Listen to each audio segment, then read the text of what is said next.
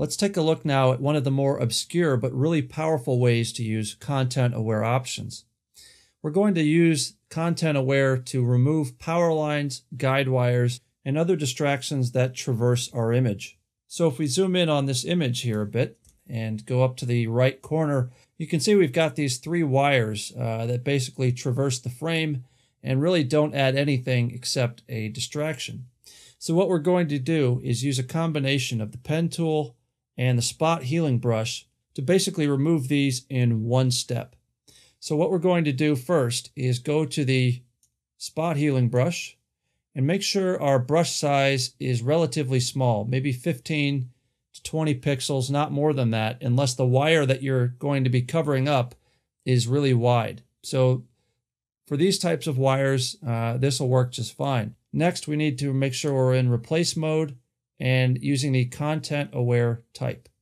From here, we can go to the pen tool, and rather than create the complex Bezier paths that people use to make selections, we're just going to create a simple straight-edged path to cover up these lines. So first, I'm going to move the cursor over the origin of the first line, and I'm going to click once, and then move down to the bottom of that wire, and then I'm going to click again. And from this point, we've got pretty much a straight-edged match. Now, if the wire that you're working with happens to have some curvature to it, I'll go ahead and undo those last two steps. You can basically click the first anchor point and then click and hold on the second. And if you hold and then drag the cursor, you can see that as you drag it outwards and move it from side to side, you can bend the segment to match up with the curvature of the wire. So again, I'm going to go ahead and step back in history to undo that.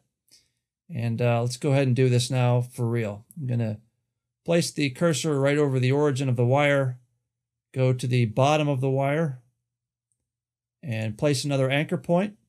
From here, I'm going to move the cursor up along the wire so you can see I'm going to right click, which is the same as control clicking on the Mac. And then I'm going to choose stroke path. And within this, you can see we've got many options for making that brush stroke. But we're going to make sure that we choose spot healing brush because that has the settings that we created earlier. So we're going to choose spot healing, and you can leave simulate pressure turned off for this particular technique. And I'll go ahead and click OK.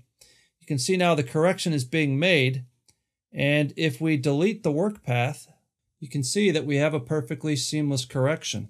So from this point, you can continue on and remove as many wires as you need to using this technique. And it's going to be much quicker than if you try to clone them out or use the spot healing brush by itself to brush them out.